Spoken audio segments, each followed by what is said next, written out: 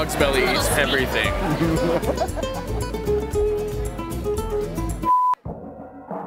I'm Drake McElroy, professional motorcycle dude, Red Bull X Fighters judge, and all-around curious guy. With the Red Bull X Fighters World Tour, I get to go, you guessed it, all around the world. Would you pass up an opportunity to see the world on somebody else's dime?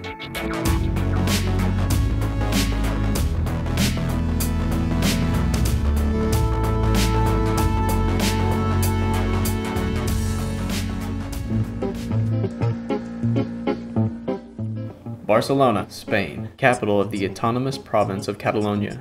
This proud region still stands by their local language and Catalonian heritage. Sitting on the Mediterranean coast, about 300 miles from the Spanish capital of Madrid, the seaside city is flourishing with art and culture. Barcelona is an artistic and vibrant city in both its people and its skyline. It is considered one of the top 5 most popular European cities and an equally positioned economy. With my wife Hillary and I having just arrived, it was time for food and no delay. Definitely not souvenir shopping. If they have any French magnets that taste like Tapas. At first glance, there appears to be nothing more than snow globes and toy flamenco dancers available for purchase. However, inquire with the hostess, and she may surprise you. Would you like to look inside? We have like more souvenirs. Yes, please. Yes? Okay. This way, please. This elevator, leaving the Dontell, the hidden restaurant that is a must-try for any Catalonian-bound cuisine hound. Classy and modern establishment with a tasty menu prepared by Chef Norberto Rodriguez. Okay, this is the aperitif. It's an aperitif. Cream potatoes with leeks. Smoked oil. It was like Batman's little slice of the West Village, stashed away underground. It's simple. Cheers, alright. Both fish and swine were fantastic. This is the baby platter. We have some baby pig. We have baby corn. Some little baby carrots.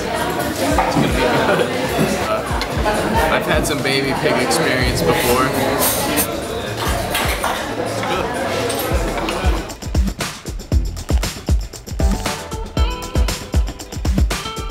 For me?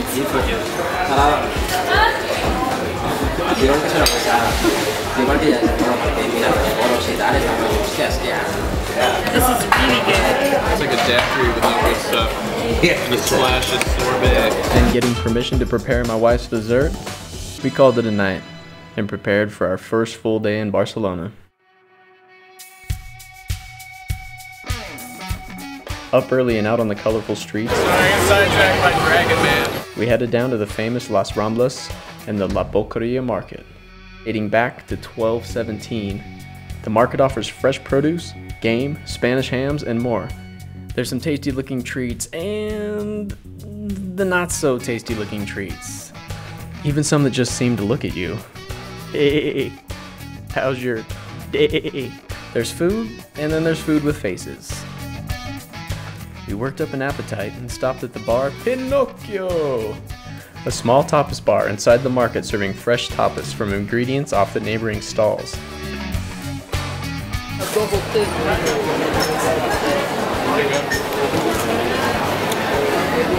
Dog's belly eats everything. With a full belly, time to move on.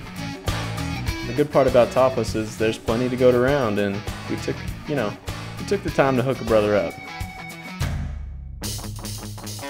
The Spanish love their bikes, and this bike was something of a novelty. The all-electric Supermoto Volta. When you're not using fuel, you get a little grocery box. Normally the urban motorbikes are scooters, and now in this case we're looking for another different style.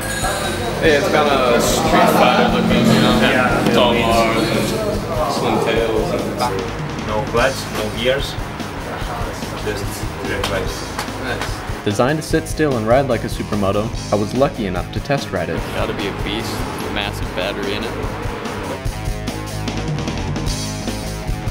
Not gonna lie, the last time I was actually on a bike, I wasn't driving it because we were in Sao Paulo.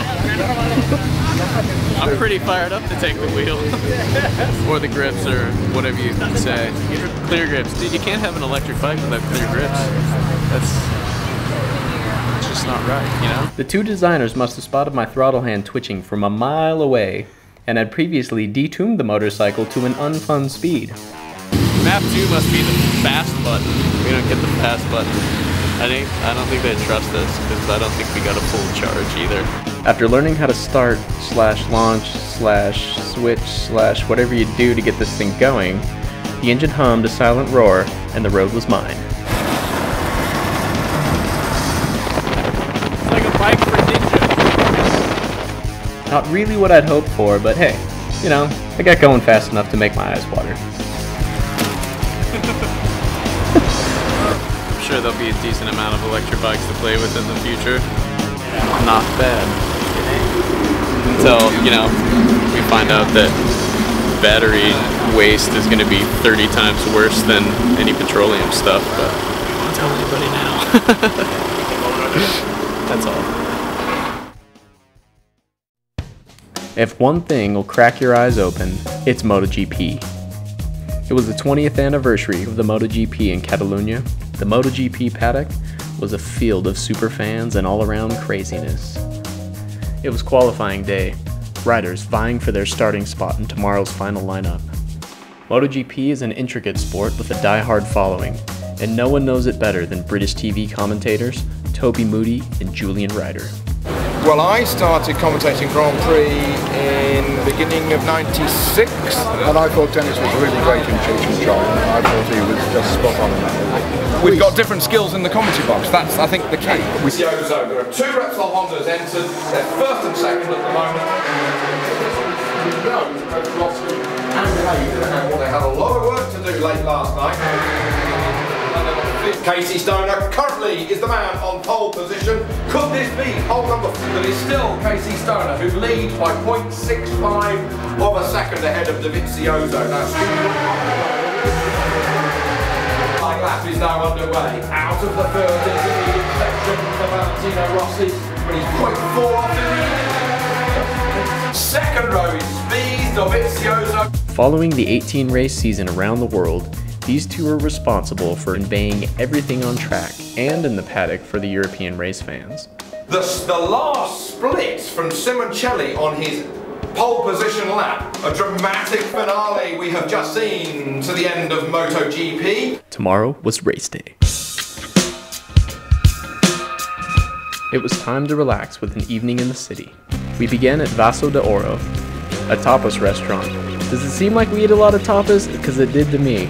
But if there's anything you can find in Barcelona, it's tapas. Tapas, tapas, tapas. Making our way through the various fish, meats, and dishes of other earthly origin. Spanish are the pioneers of the appetizer.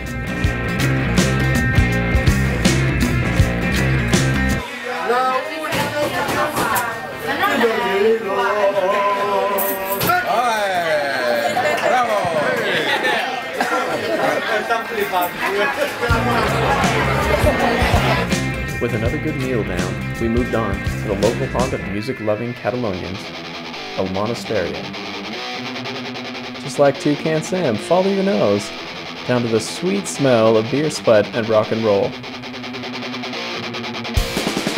Once down on the ground floor, the dark club with its low ceiling and stone walls seemed a fitting scene for the fur-clad rock and roller on stage. And what else would you expect to find at the bottom of the stone stairwell?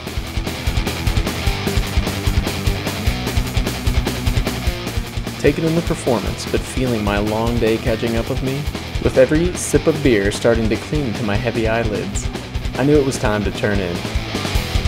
Tomorrow was race day.